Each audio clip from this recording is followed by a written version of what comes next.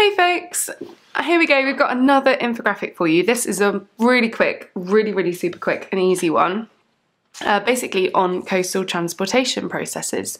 So if you start by just popping the title and then drawing the seabed, it's just kind of a loosely wavy line like this, we'll call that the seabed. And then let's pop in the waves. So we're gonna have sort of the top of the waves up here. Any old waves will do because we're not really interested too much in those. It's what's going on inside. So there are 4 different types of coastal transportation that you need to be aware of for AQA GCSE Geography. And what we're going to do is we're going to start with the heaviest, and then we're going to move particles and then move to the lightest. So the first one, if we put a little 1 down here, is traction.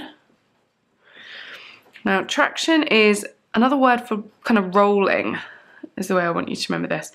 The rolling of materials. So bigger pebbles, bigger stones, they might be quite angular. They don't have to be smooth, but obviously it depends on where you are in the world. They are moved by the same wave energy, but they're not lifted up because they're too heavy. So they are basically rolled along the bottom of the seabed. And that rolling process could be quite gentle, could be quite violent, but it inevitably moves them. And that might be in the direction of longshore drift, or it could just be with the tide, but it's traction, which is rolling. Now when these particles get a little bit smaller, I'm just going to put number 2 over here, they start bouncing, which we call saltation. We just write saltation, and in brackets I want you to remember the movement is a kind of bouncing movement. So we'll draw them just a little bit smaller, and they kind of bounce up and then fall back down again, and then they bounce up and fall back down, and so on. And that kind of bouncing movement, again, it can be quite busy, quite violent. It can cause them to almost like erode slightly and knock rough edges off.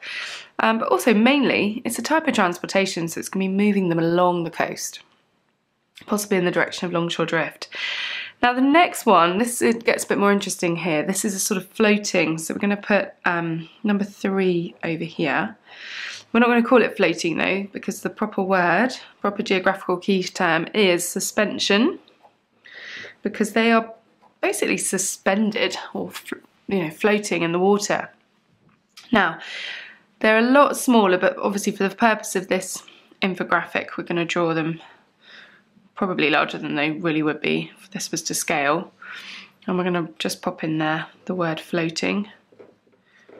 Okay, so these are particles that are in the water, they're visible in the water, but they're just very small, and they're light enough to be lifted up and taken along with the wave energy and within the sea. And then the final one, which is one you probably won't have thought of, but this is solution.